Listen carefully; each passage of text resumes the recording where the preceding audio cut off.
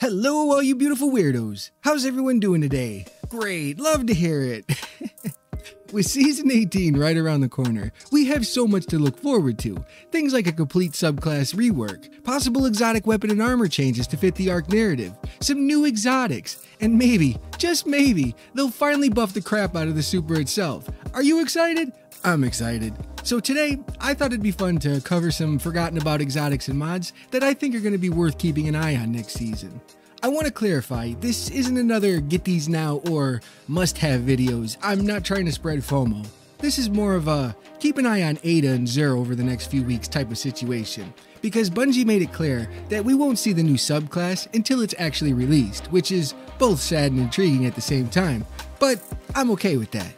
If we look back at the Void and Solar rework, each subclass kept the core of the old one for the most part, with a few extra twists. Bungie added in keywords like Radiant, Cure, or Volatile. I think with Arc, we're going to see a focus around melees, mobility, chain lightning, and maybe even some blinding or disorienting effects on the subclass itself. Same thing with the artifact. The whole thing each season is focused around some very powerful mods that are specifically tied to whatever subclass is the new hot. Think Classy Restoration or Volatile Flow. Based on that alone, Season 18 could bring some thunder. That was a bad joke. Who writes this crap? Moving on. Back in April, Bungie announced they were buffing heavy machine guns by 40% and 20% against bosses. Those changes took effect this season, and it brought one of my old favorites back to life, the Thunderlord. This thing is all about raining hate from above, and it's no joke when it comes to clearing rooms and eating through champions. It has two perks that I think are going to make it a very angry weapon in Season 18. Lightning rounds cause the weapon to fire faster and more accurately the longer we hold the trigger down, and when we start unloading on a champion or a boss, it creates lightning strikes that do even more damage. The intrinsic trait is Rain Havoc. Kills with this weapon generate lightning strikes from above, and this is the perk that clears whole rooms in seconds. Have you ever seen a Thunderlord amped up on Font of Might? If not, you should really check it out. This gun chews through everything, and when paired with the Actium War Rig, it becomes somewhat glorious. Fun little fact, the lightning strikes can create elemental wells from Explosive Wellmaker. They don't drop as consistently as something like a rocket launcher, but they can still make for some interesting hybrid solar and arc builds. Keep that in mind when the new season rolls around. Another heavy weapon that'll make for some great chain lightning fun is the Anarchy.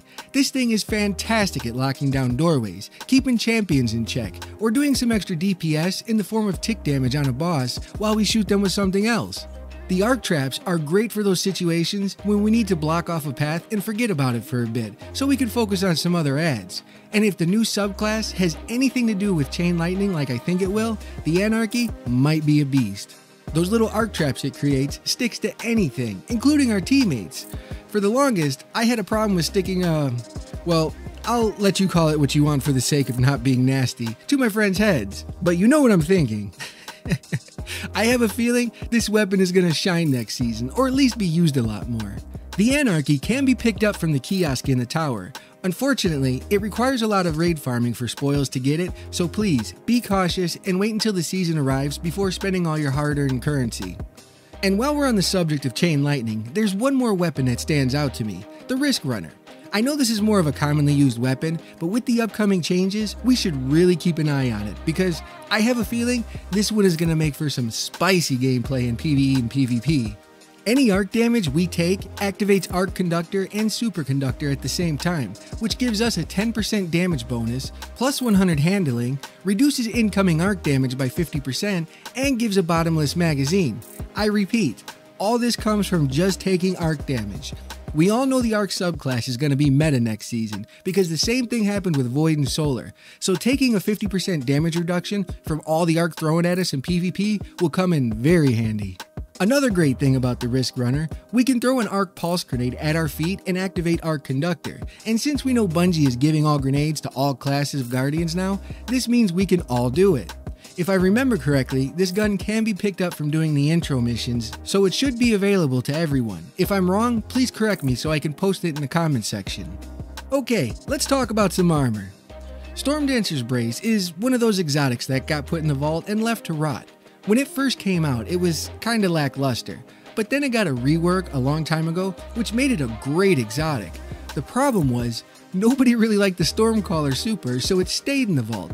But I have a feeling players are going to start looking at this exotic like one of Amanda Holliday's butt cheeks when Arc 3.0 rolls around. Ascending Amplitude increases the damage of the super by 10% for every stack we have. It also refunds up to 50% of our super energy based on how many kills we get. I'm not going to sit here and tell you this will be a boss-melting godly exotic, but I will say it's already top tier at ad clearing, even in endgame activities. I use this one quite a bit, and it eats through ads in some of the hardest content in the game. And if Arc gets the royal treatment as Void and Solar did, we could see this exotic become a go-to next season.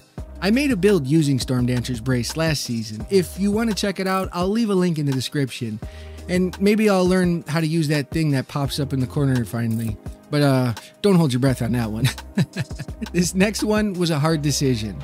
On one hand, we have an exotic that is or was disabled, I don't even know anymore. And on the other hand, we have an exotic that fits my melees being crazy next season theory.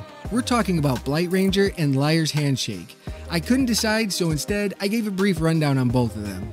Blight Ranger causes the projectiles we reflect from the Arc Staff to deal 650% more damage and create orbs of power for our team. Sounds awesome, right? It's really not that good, but hear me out on this one.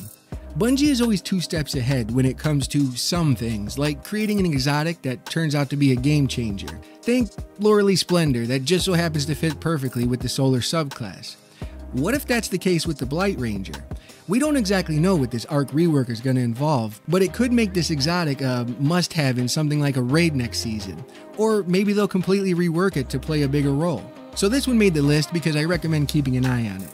And the other exotic, Liar's Handshake, is one of those exotics that does get used more frequently, but if I'm right about the melee thing, this could become broken in PvE.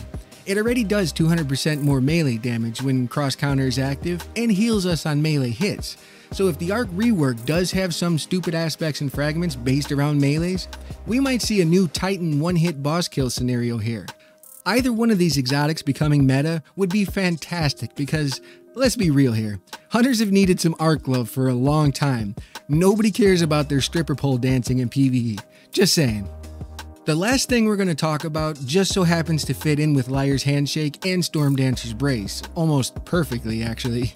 There are a few mods that might be worth keeping an eye on. Well of Striking, Well of Ions, and Elemental Light. Well of Striking is a stackable mod that gives up to 20% melee energy back depending on how many times we stack the mod. Well of Ions amps up our melee damage by 30% for 11 seconds at base.